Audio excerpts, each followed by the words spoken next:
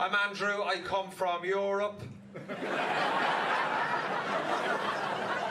But I like it in England, it's alright. It's alright, mate. Fucking, I'm alright. Alright, mate. I'm alright. Yeah, fucking see the kids at the weekends. That's what I heard in Starbucks today. He sees them at the weekends. Is that a good impression? Yeah. Some of you are like, no, it's not good enough, is it? Bit over the top, isn't it? Yeah. Well, now you know how Irish people feel when you fucking do ours, right? So... Lots of differences between Ireland and the UK. Another one is how you guys watch a thing called Mrs. Brown's Boys. Mixed reaction there.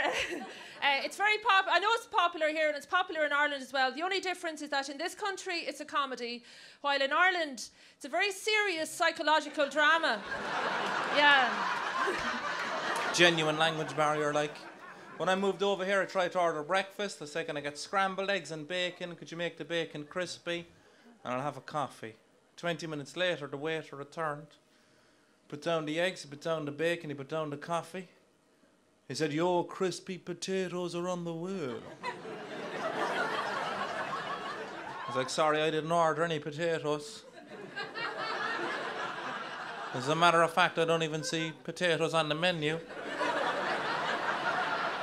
I do apologise, sir. I'm not quite sure what happened. I said I have a fair idea. Pretty sure you heard my accent a couple of minutes ago. You have not been able to get the word potatoes out of your head. I was offended, mate. I was like, can I pay you with a pot of gold? Is that all right?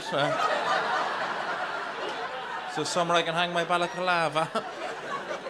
I was genuinely offended for the first time in my life, being an Irishman, being stereotyped, you know what I mean? But at the same time, the waiter was lovely. He's like, I do apologise, sir. I'm not quite sure what happened. Would you like me to cancel the potatoes? No.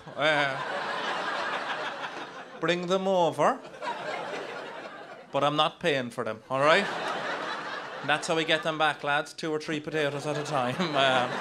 Nearly got married 2 years ago in England. Nearly married an English girl. Can you believe that? Jeez, what a wonderful thing that would have been. And I nearly married an English girl. It didn't work out, you know what I mean? Like, different situation, lovely girl, different situation. She had 2 children from previous nights out.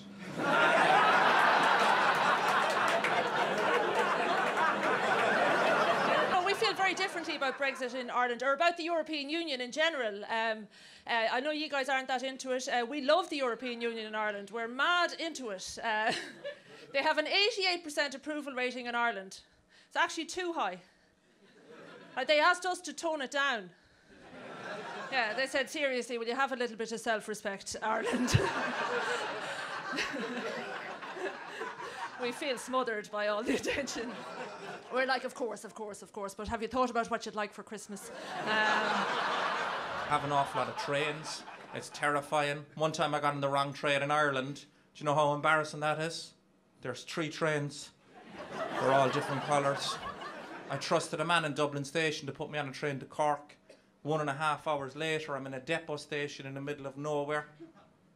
Looking around, there's nobody on the train, you know. There's people working on the outside of the train. And then Irish railmen came on the train and they walked up behind me and they said, what the fuck are you doing? And I said, I'm going to Cork. They said, this train doesn't go anywhere near Cork. And I said, I was told by a man in Dublin station that this is the Cork train. And one of the men from Irish Rail turned to the other fella and said, that's fucking Steve, right? That's exactly how Ireland is, right? They knew exactly who it was that sent me to the wrong train station. Because he obviously sends people here every fucking day. And then one of them said, probably the strangest thing that's ever been said to me. He said, for a minute there, I thought you were Chinese from behind. Look at that, look.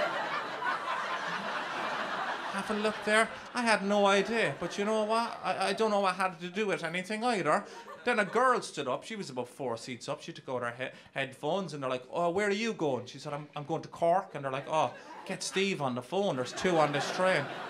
So then they say to her, they're like, was it a stupid-looking guy in Dublin Station in a high-visibility jacket that told you this was the Cork train? And she said, no. And then she pointed at me. It was him.